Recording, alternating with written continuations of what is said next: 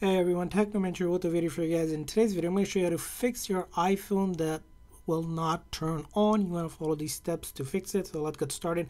Now, the simple and the easiest solution is going to be you're going to be following these steps where you're going to quickly press and release the volume up, and then quickly press and release the volume down, and then hold on to the side button again.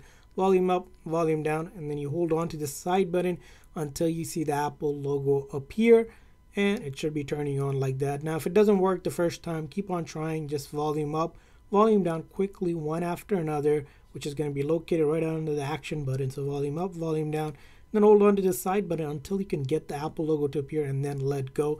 And hopefully after that your phone is turning on and it is fixed.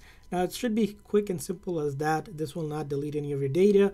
Now if that doesn't work for you, you want to ensure you're using the right cable and charger when you're charging your iPhone.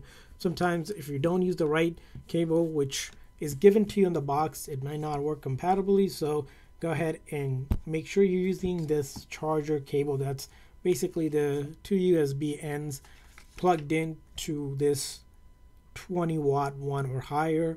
18 will work as well. The 1 watt doesn't really work, so don't try to use that one. So you want to do that. Charge it for at least half an hour or so to make sure it charges. Try a different combination of the cable and the adapter. Sometimes this could be bad, or the cable can be bad, so you want to switch out the cable and the outlets as well, and you should be able to go ahead and fix it. It also does wireless charging if you need to do that. Again, just follow these steps and make sure that there isn't something blocking this port, like a case. Sometimes that could block it or get in the way of charging. So when you take the case off, just plug it in, and hopefully after doing that your phone should turn on. When it's turned off and you try to charge it, it automatically turns back on. If not, just keep on trying this method: volume up, volume down, one after another, and then holding on to the side button until the Apple logo appears.